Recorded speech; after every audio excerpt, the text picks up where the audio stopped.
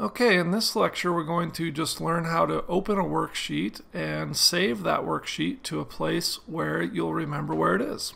So if you're not already in a worksheet like this, the first time you open up Excel, it will probably look like this.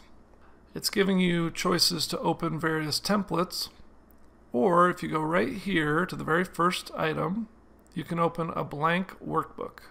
So if you click on that, it'll bring up a brand new blank worksheet.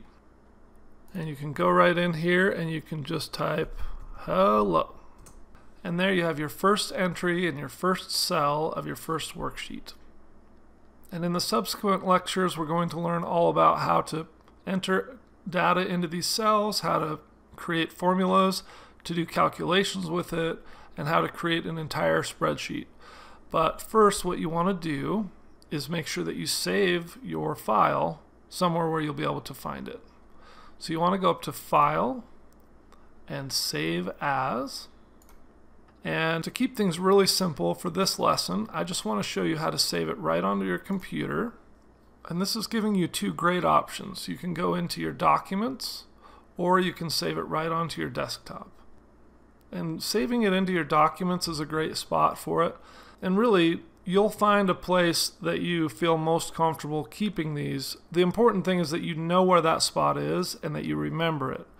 And so for the ultimate ease of use, I'm going to show you how to save it right onto your desktop.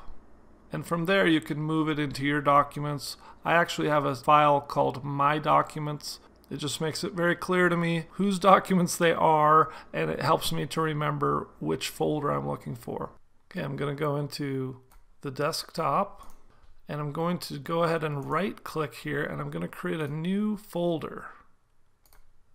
And you'll see it pops up a new folder right here, and it's asking me to name it. So I'm going to call this Excel Files. Click Enter. So now I have this new folder on my desktop, and I'm going to rename this My First Spreadsheet. And I'm going to click Enter. You'll see now up here the title of this file is My First Spreadsheet. And that's all that needs to be done. I've created my first Excel document and I've saved it onto my desktop as My First Spreadsheet. And now we're ready to get to work in Excel.